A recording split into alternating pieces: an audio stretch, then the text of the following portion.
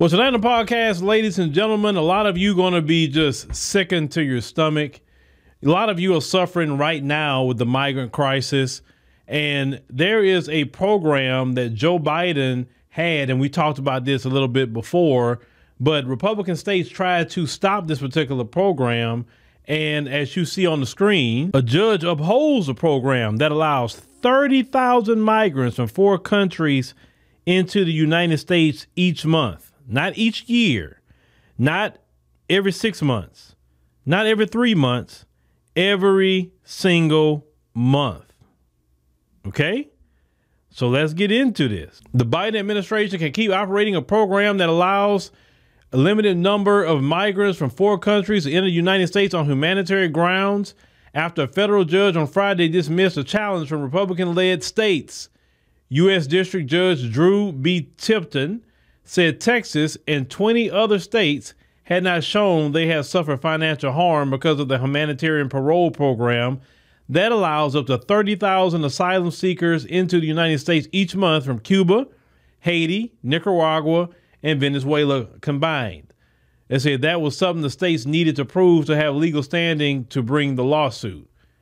They said in reaching the conclusion, they said the court does not address the lawfulness of the program. The judge wrote that eliminating the program would undercut a broader policy that seeks to encourage migrants to use the Biden administration's preferred pathways into the U.S. or face stiff consequences. Now, the states led by Texas had argued the program is forcing them to spend millions on health care, education, and public safety for the migrants. It's the attorney working with the Texas Attorney General's office in the legal challenge said that the program created a shadow immigration system. As an advocate for the federal program countered that migrants admitted through the policy helped with a U.S. farm labor shortage. Now, they said the White House welcomed the ruling. Of course you welcome the ruling. Of course. They say the district court's decision is based on the success of the programs, which has expanded lawful pathways for nationals from Cuba, Haiti, Nicaragua, and Venezuela who have a sponsor in this country and passed our rigorous vetting process while dramatically decreasing the number of nationals from those countries crossing our southern border. Now, White House spokesperson Angelo Hernandez. Boy, that's an interesting name.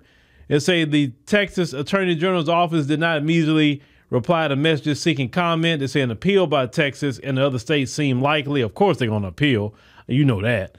It says since the program was launched in the fall of 2022, more than 357,000 people from Cuba, Haiti, Nicaragua, and Venezuela have been granted parole and allowed to enter the country through January. They say Haitians have been the biggest group to use the program, with 138,000 people from that country arriving, followed by 86,000 Venezuelans, 74,000 Cubans, and 58,000 Nicaraguans. Migrants must apply online, arrive at an airport, and have a financial sponsor in the U.S., and if approved, they can stay for 2 years and get a work permit. President Joe Biden has made an unprecedented use of parole authority, which has been in effect since 1952 and allows presidents to let people in for urgent humanitarian reasons or significant public benefit. Now, they said that he's done this in an unprecedented way. Okay. So in other words, no other president has done this like him. Now, Esther Sung, they say an attorney for Justice Action Center, which represented 7 people who were sponsoring migrants as part of the program, says she was looking forward to calling her clients to let them know of the court's decision. They say, and I quote, "It's a popular program. People want to welcome other people to this country." And Valerie LeVeus, one of the 7 represented by the Justice Action Center, sponsored her brother and nephew, and they arrived in Florida from conflict-plagued Haiti last August. She said they are flourishing in their new lives. And her nephew has a newfound normalcy and is able to do things like play basketball outdoors without having to worry about safety. Her brother is working in construction. Now, I've said this before, that the only people really out the list that have an asylum claim would be Haitians right now. Definitely what you see is going on in Haiti today. And we know the reason why Haiti is like that is because of the United States and the other Western powers. Now, Biden has been flying people in the whole time, but yet saying Greg Abbott's the one that's dropping everybody off in the cities. And we supposed to come out and vote for Biden in 2024. Now, let's go look at a video real quick from our great brother, Tony Brown, from 1984. Let's hear what our brother would say to us in 2024. The Democratic Party at some point in time has to be shaken out of its racist attitudes. And it has to be during one of these 4-year periods shown that it did not get the black vote. And because it didn't get the black vote, it didn't win the presidency. When that happens, it will change. I don't see any hope of the Republican Party embracing a black agenda at all. As you heard, our brother from about 40 years ago or so had said we must shake up the Democrat Party and make them lose a presidential election for them to really get it, basically. He continued to say he didn't see any hope at that time in 1984 in the Republican Party because the Republican Party was not embracing the black community back in 1984 whatsoever. We're just going to be honest about that. The Republican Party has not did any kind of good job with reaching out to black America unless you was a black American who was bootlicking and shoe shining, right? But today, as you see Trump trying to reach out a little bit to the black community, and maybe they should build on that and do something for black people, because I said this, and most black people say this: if the Republican Party get a black agenda to help out black Americans, the Democrat Party's done. Because a lot of people in the black community today in 2024 are sickened by what Biden and the Democrats has done. If you live in Chicago, hearing this kind of news sickens you. If you live in New York, this kind of news sickens you. If you live in Boston, if you live in Denver, just to name a few cities, you are sickened to the core about hearing that the guy that a lot of you in Democrat cities have voted for is literally flooding the zone with people from other countries and stacking them in your city. And this is why they're getting the resources. As I said before, all of this comes from the top.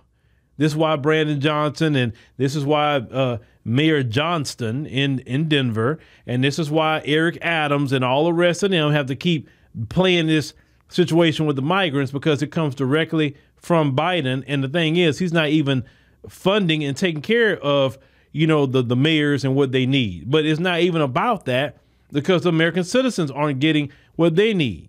This administration is about taking care of foreign nationals, prioritizing foreign nationals in this country and outside of the country. Why would you go out and vote for a president or a party that prioritizes everybody else except you? And definitely as black Americans, they are extremely hostile to black America. The Democrats will make sure everybody else gets something except us. And that's a problem. That's a major problem. And the reason why you're seeing a lot of black Americans are talking about, man, you know what, I'm probably going to go vote for Trump, is because they're sick and tired of Biden dropping everybody off. Listen, he's getting 30,000 people in here a month. You go ahead on and give him 4 more years, you will see. You won't even know your country anymore, because those people are going to bring their way of life, their way of being, etc. here. The way we live in America and the culture of America is not the same like Cuba. It's not the same like Nicaragua. It's not the same like Haiti. It's not the same like Venezuela. It's not the same. And these people going to want eventually political power, and they're going to want to push their agendas, etc. Right? Because now they're here. Biden, and I know the majority of you did not vote for Biden to be flooding the zone with migrants from all over the world. I know you didn't vote for him for that. That's why I'm not really going to go in like I would if after the election. But you got to understand, it's real imperative that Biden got to go. It's imperative for your pocketbook that Biden got to go. He has to.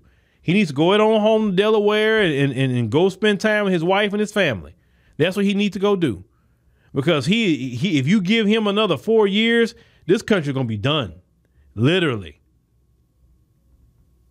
Look at the 21% increase in food costs. A lot of Americans are literally crying about they can't afford food, a thing that no American used to even be talking about. Now they could talk about food because they can't afford things because of rent. Now they're jacking up mortgages. Everything they're jacking up on the American people. And I'm going to tell the American people this. Being single, doing things by yourself is going to be a luxury. You may have to get back to the old days of families working together, if families pooling their resources. I know in America, everybody wants to be individualistic. You want your own this, your own that. I can't fool with this and I can't fool with that one. But the time may come, if you, especially if you vote Biden back in, you're going to be living 10, 12 to a house because nobody going to be able to afford to stay on their own with this guy. The migrants will have a house before you have one. Homeless people are suffering in this country.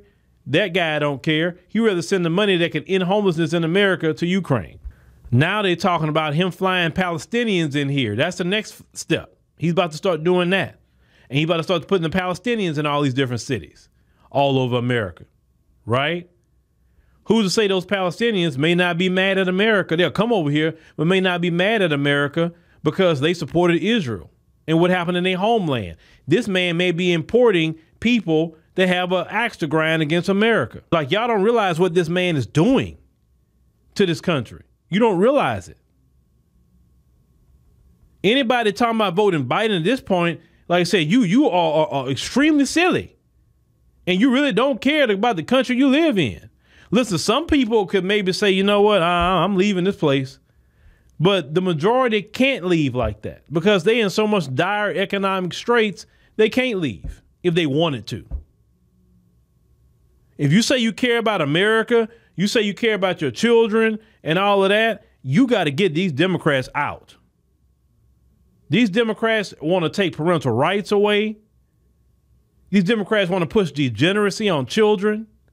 And on top of pushing degeneracy, they want to flood the zone with foreign nationals. There's no way anybody that has, just even an ounce of common sense will say, yes, I want to go put Biden back in office because, yes, I guess I want to be paying 40% more in food the next 4 years.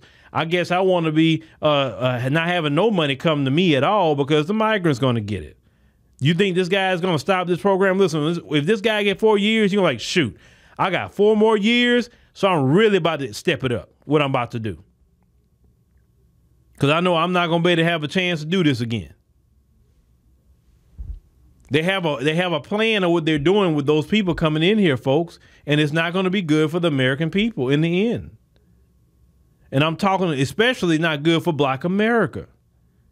Any Black person at this point talking about going and vote Biden Harris, you need to start questioning them. Like, bro, what is wrong with you at this point?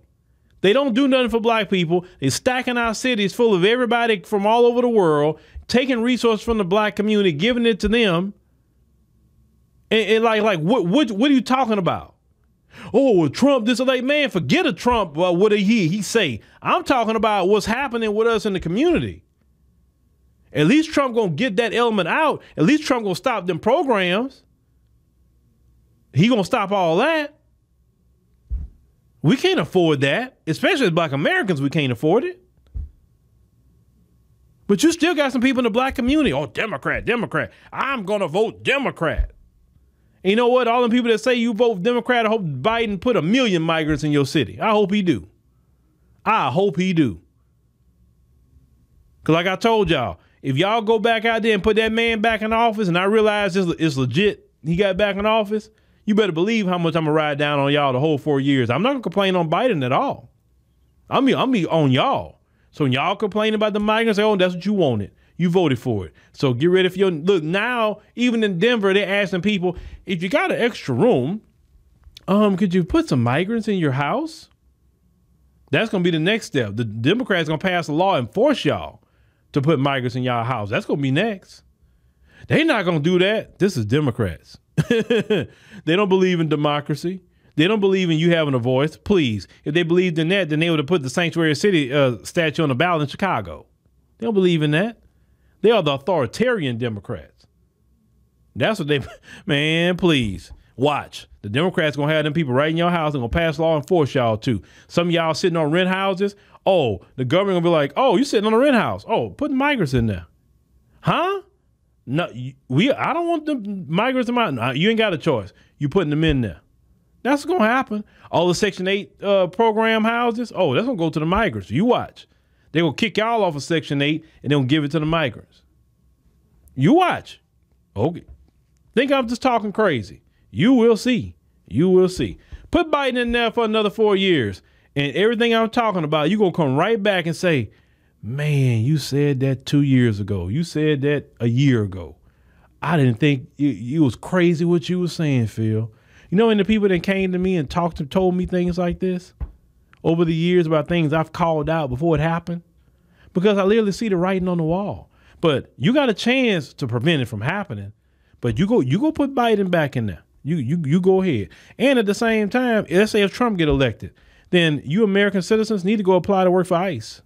You need to go apply to work for the CBP. Go apply to work for Border Patrol. I've told y'all before, I know someone personally that work on the border, and he said they're hired. So they need help. So instead of complaining about it, some of you good men out there and good women, you know, apply to work for ICE. A lot of black Americans, you know, you can get them jobs too now. You can work for ICE. You can get enrolled with them. Shoot. I mean, our attitudes are totally different today. Yeah, black Americans definitely need to apply for ICE, for sure. So when Trump say he going to do his deportation, well, you right there to help him.